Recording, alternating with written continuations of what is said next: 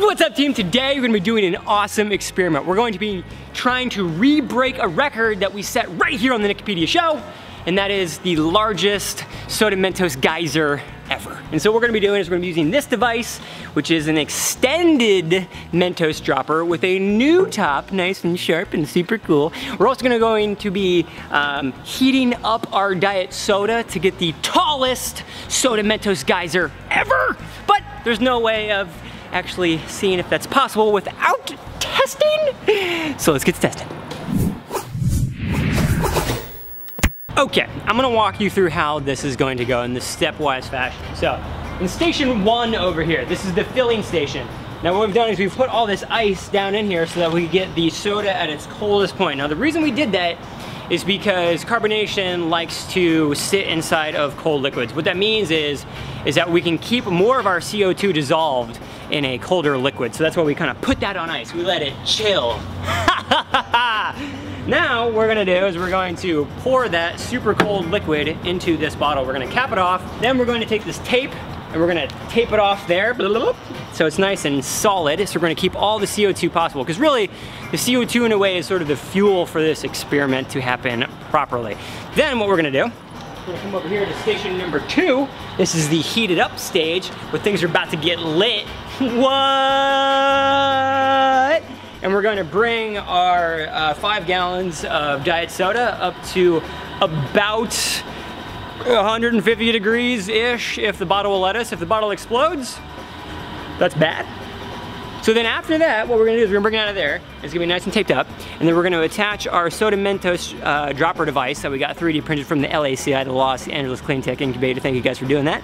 And we're going to see how tall of a Soda Mentos geyser we can make.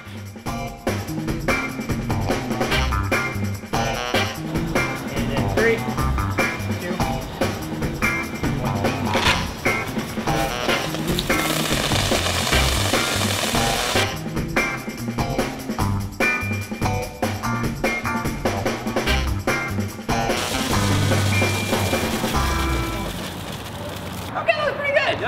That was pretty good. For not doing any carbonation on it, I feel pretty good about that. All the soda, or all the Mentos went in there. I think we can do better, and so we're gonna try to replicate what we did the very first time, in a way recarbonating the soda. If that does in fact make a difference, then I'm gonna do this for the Today Show, because I'm actually doing this whole video for the Today Show, which hopefully you guys caught.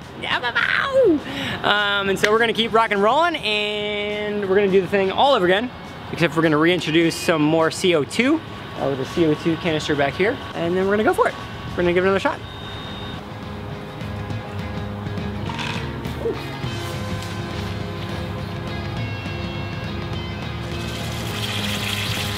Here's the block it.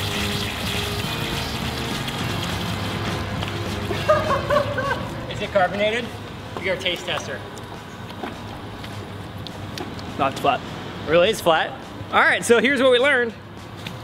We learned that doing the whole recarbonation process doesn't do anything. So when I do this for the Today Show, I'm definitely not gonna screw around with it being carbonated. Like, I mean, one extra process, I guess we're really, I don't know, I really don't know, because the first time we ever did this, it worked strikingly well. I think the thing to focus on is pouring slowly, pouring cold soda very slowly, and then warming it up very quickly. So I think that's what we're gonna have to do for the Today Show, because, well, when it's on live TV, we don't want it to get all messed up. That'd be bad.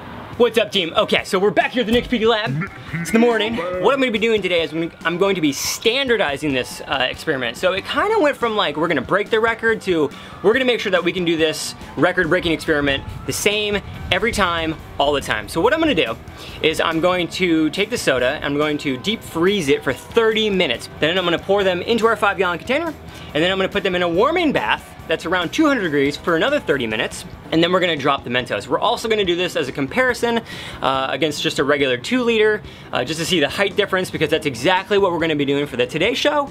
And in science, you really don't have results, you don't have a proven result unless you can duplicate your experiment. So we're going to duplicate our experiment, that way we have proven results, and we can actually do this again, maybe for the live show. Like maybe we want to do this a couple times for the traveling Nickipedia show. So that's what we're going to be doing today, and let's get it tested. All right, should be good to go. I just gotta pull the pin. There we go.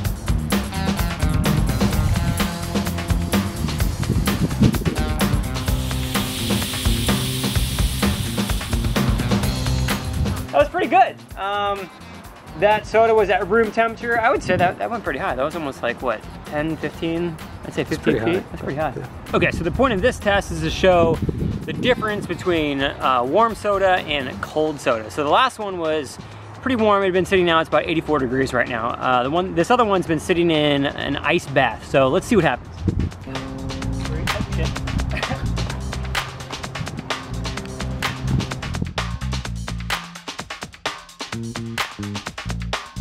Look at the difference. Holy crap. Now, if that doesn't prove my point, I don't know what does. What this is really telling us is, when you have cold soda, it really hangs on to the CO2. I mean, that didn't go more than 4 inches. The other one, which had been sitting out in the sun, went a lot higher. We're talking almost 15 feet. Now, our water bath isn't quite as hot as we wanted to yet, but I have one more 2 liter that's just been sitting in my car. It's really hot. So let's bring that up to, I don't know, we'll find out, 150 degrees or so, and we'll see how high it goes. All right, so it's gonna happen, I assume, quicker than the last one.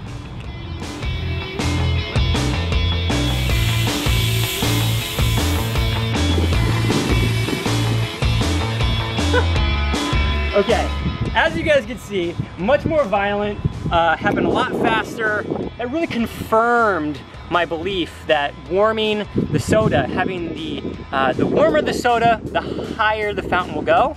And so putting our mega container inside of the warming bath, I think that has been the key all along. We're gonna go ahead and do this, fingers crossed, because I don't want to be on today's show, 12 million live viewers, and then, you know, things don't go right. So let's do it. All right, here we go. And 3, 2.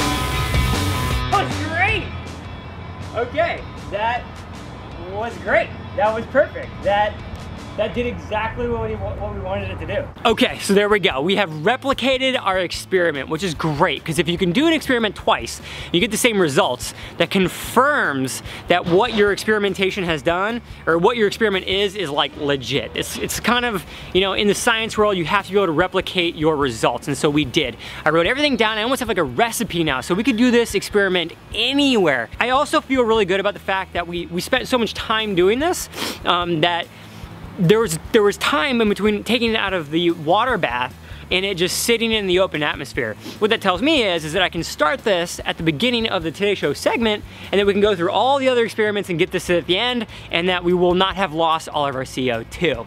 If you like this video, go and give us a thumbs up in the comment section below. Let me know, are you super stoked that we actually we figured out a way to replicate this process identically?